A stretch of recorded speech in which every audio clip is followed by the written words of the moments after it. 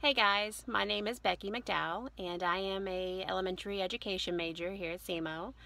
I am what you would call a non-traditional student. I graduated high school and then took about a 15-year break before deciding to return to college.